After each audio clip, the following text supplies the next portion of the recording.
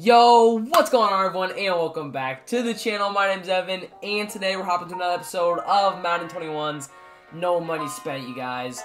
It's an incredibly special episode today. Obviously, it's episode number 40 today, and with episode 40, the man that we're going to be getting today came in at just the perfect time to highlight the 40th episode of No Money Spent. With that being said, you guys, the man that is coming to the squad today, I would like to welcome you. 6'6", 236-pound rookie out of the University of Oregon. A kid that is already in the NFL history stat books with the man Patrick Mahomes. He's got 1,500 yards and 12 touchdowns through 5 games in his rookie campaign. I would like to welcome you, the Los Angeles Chargers rookie quarterback, Justin Herbert. Yes, you guys, we finally got a Justin Herbert upgrade. I'm not gonna lie, I definitely wish, he either got the Team of the Week hero, or they saved him for Most Feared Scary Tall hero.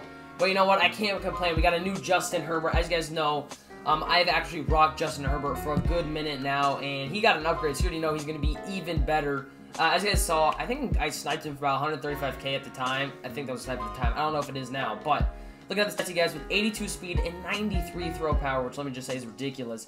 He's got 91 short, 85 medium, and an 81 deep accuracy with an 85 throw under pressure, 85 on the run, and an 86 play action. This kid is an absolute stud.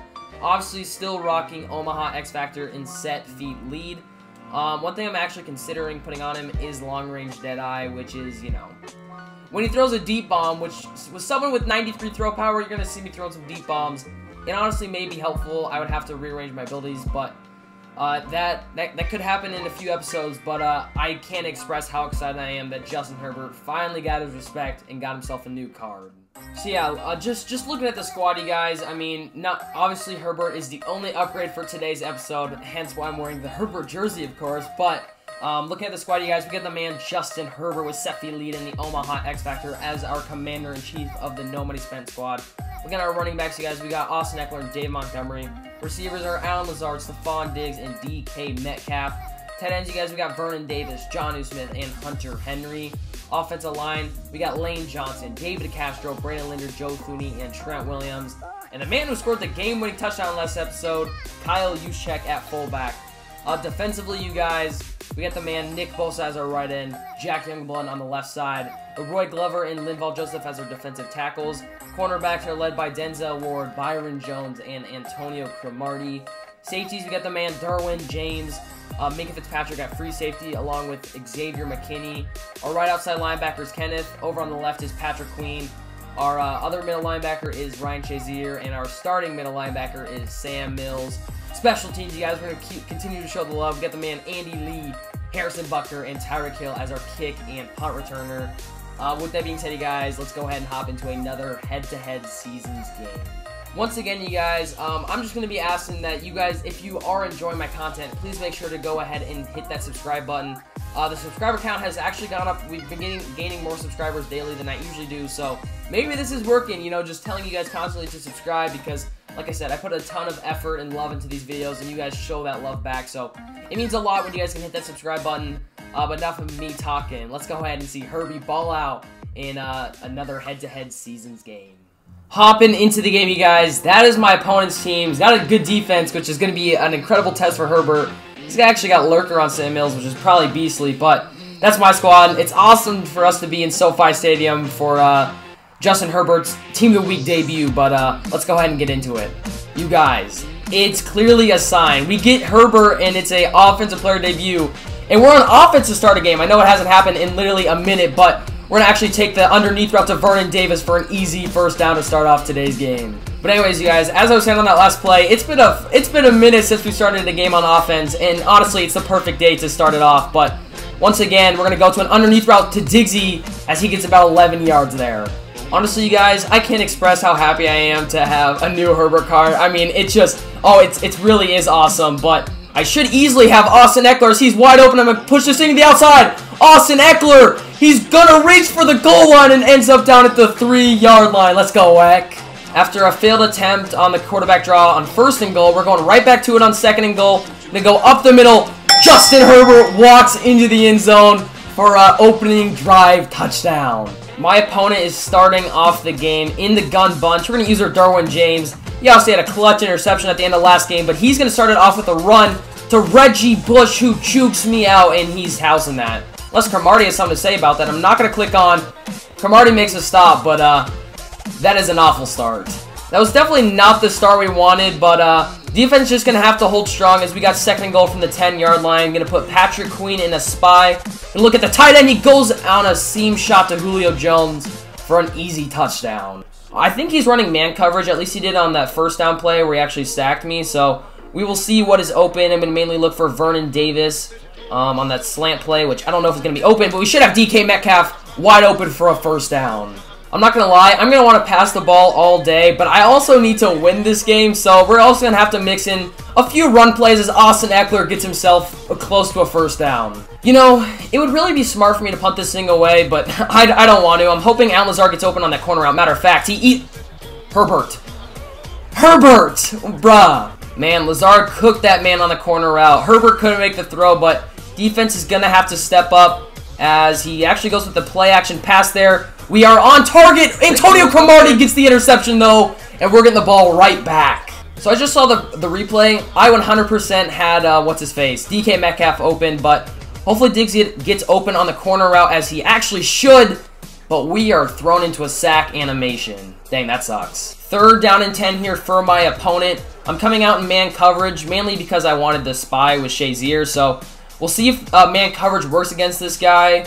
But as I said, defense needs to make a big play here. He's probably going to look at the double curl. Byron Jones with the interception. Come on, Byron.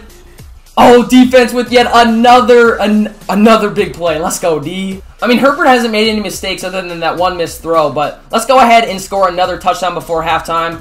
Hopefully, Diggs is open on that slant. He's actually going to watch that himself. Oh, no. I did not see Fitzpatrick. Evan! Oh my god, I did not see Minka there, and he's gonna house it. God, those are mistakes I cannot make. I didn't see Minka at all, but whatever. Just an absolutely terrible read by me. Hopefully we're able to get some points here before halftime, as I should have Vernon Davis wide open for the first down. I probably should have called the timeout. I didn't, but we're gonna motion over Vernon Davis. I'm actually gonna keep him in the corner route. We got 15 seconds left in the half. Vernon Davis actually cooked him on the corner route. Can we just make something happen? Vernon Davis with a huge play getting us to the 25-yard line. Here we go. Hopefully we're able to find our way in the end zone here. We only got 10 seconds left. Yeah, okay.